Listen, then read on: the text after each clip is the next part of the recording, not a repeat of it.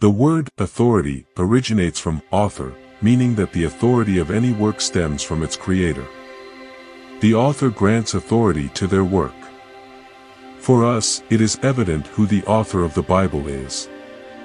2 Timothy 3 verses 16 to 17 states that all Scripture is inspired by God and is useful for teaching, rebuking, correcting, and training in righteousness, so that the servant of God may be thoroughly equipped for every good work. This passage clarifies that the Bible is the Word and truth of God, serving as the guide for believers to be complete and fully equipped for good works. The authority of Scripture lies with the Holy Spirit, who is the author of the Bible. Therefore, God's authority is inherent in Scripture. The unique aspect of the Bible is that its author, the Holy Spirit, also enables readers to understand it.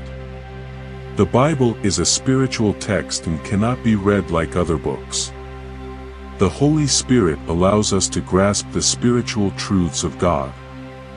This explains why two people can read the same Bible passage and have vastly different experiences.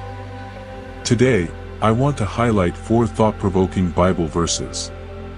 Starting with Galatians 6 verse 7, "Do not be deceived, God cannot be mocked. A man reaps what he sows."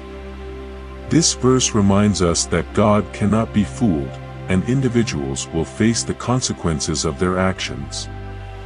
These days, it's common and unfortunate to encounter individuals who claim to be God's children but are not. Some are so adept at pretending that they deceive everyone around them, appearing as children of God while they are wolves in sheep's clothing. God is telling such people that He knows them and the quality of their work in service to Him. It's easy to deceive people and receive their praise and applause, but God examines every heart and rewards each person according to what they have sown. You might be able to deceive me, making me believe you are a super saint, but you can't deceive God. In the book of Genesis, the book of beginnings, we are enlightened to a terrifying reality: no sin can occur outside the vision of the Lord. We see in Genesis that when Adam and Eve sinned, it might have seemed like God was not there, but He was indeed watching. This is something we need to keep in mind: God is always watching, and you cannot mock Him. Galatians 6 verse 7 says, "Do not be deceived, God cannot be mocked. A man reaps what he sows." It emphasizes that you can't deceive God. Whatever you sow, that is what you will reap. If you constantly harbor anger towards others and are rude, you can't expect to live a peaceful life. If you sow anger, you will not reap peace. You can't sow hate in others' lives and expect to harvest happiness. It's true what they say: we are today what we did yesterday, and we will be tomorrow what we do today. If you are unkind, you can expect unkindness in return. If you are merciful, you can expect others to be merciful to you. If you are generous, others will be generous to you. You cannot plant carrot seeds and expect to harvest tomatoes. This principle applies in both the physical and spiritual realms. God operates under the principle of forgiveness. We are forgiven as long as we forgive others. This is a law that cannot be bypassed. Hebrews 9 verse 27 is another striking Bible verse: "And as it is appointed unto men once to die, but after this the judgment." This verse reminds us that the world we live in is temporary. What we see now will not last forever. God has appointed us to live once, and our days in this world are numbered. This verse emphasizes the importance of how we live our lives because it also highlights the judgment that follows after we die. We cannot afford to live carelessly or on our own terms. Psalm 90 verse 12 says, "So teach us to number our days, that we may apply our hearts unto wisdom." We have this one life, and after it, there is judgment. The outcome of our eternity will be determined by how we live our lives here. Whether we neglect God's commands, take them lightly, or live as if we own ourselves, our actions will either be accounted as righteousness or condemnation. This is why we must be intentional about how we live. No one knows when Jesus will return or how long we have on this earth. Therefore, we should live each day for God's glory, with the Great Commission at the center of our lives. Our mantra should be to live with the consciousness of heaven in mind. Remembering that God is a consuming fire, Hebrews 12 verse 29, will help us restrain ourselves from actions that are ungodly and unworthy of our faith. If we keep this scripture in mind, it will help us constantly evaluate and assess our Christian lives.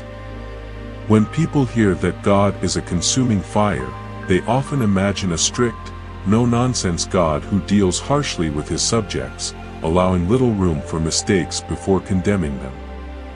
This is incorrect. God is loving and kind, and he is referred to as Father because he loves us deeply and desires us to reflect his character. He is holy and expects his children to be holy as well.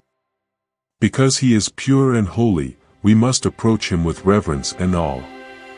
While he is loving, it's important to recognize that he is also described as a consuming fire, Revelation 21 verse 3.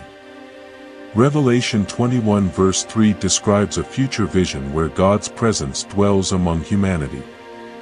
It speaks of a place, like heaven, where there are no worries or problems, where all needs are met.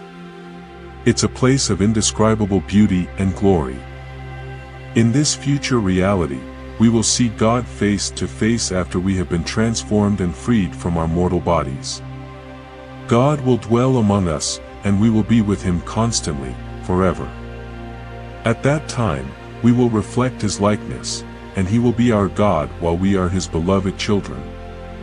John also envisions a heavenly city descending to the new earth, described as the New Jerusalem. It symbolizes God's dwelling place among his saints, where his presence will be enjoyed eternally. This city is described as incredibly beautiful, akin to a bride adorned for her wedding day, which is one of the most beautiful and memorable moments in a person's life. Nothing can diminish the radiance of a bride on her wedding day. She shines as the central figure, the star of the occasion. Similarly, the New Jerusalem will descend in such splendor that all eyes will be captivated by its magnificence. In Revelation 21 verse 3, John portrays God's intimate relationship with his people in this glorious city.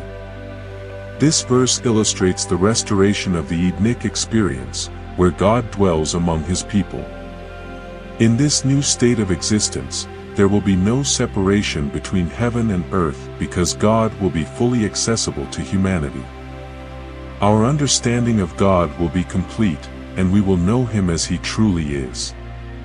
He will be with us as our God, and we will intimately learn from him, love him, adore him, worship him, and serve him. This is what we eagerly anticipate, being in the presence of our God, our Lord, and our Savior. The Bible contains numerous verses that challenge and transform our perspectives on life.